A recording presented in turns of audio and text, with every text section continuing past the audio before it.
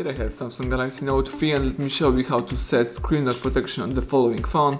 So at the very beginning, let's start from the home screen. Let's tap apps icon, find and select settings. Then you have to choose the device tab right here, so let's do it.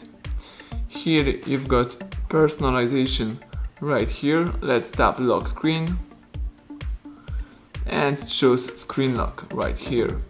As you can see, now you have to decide either you would like to use swipe, signature, pattern, pin, password or none. Let me choose pattern. Let's draw your unlock pattern, as simple as that. Choose continue and let's draw it again just for confirmation. Tap confirm. You have to set the backup pin, so in my case let me choose a simple 1, 2, 3, 4. Tap continue. Let's do it again just for confirmation. Tap OK.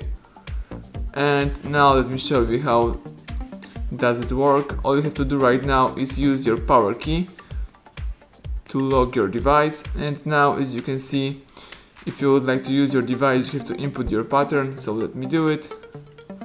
And now your phone goes into normal mode. You can use your device. Thank you for watching. Please subscribe our channel and leave thumbs up under the video.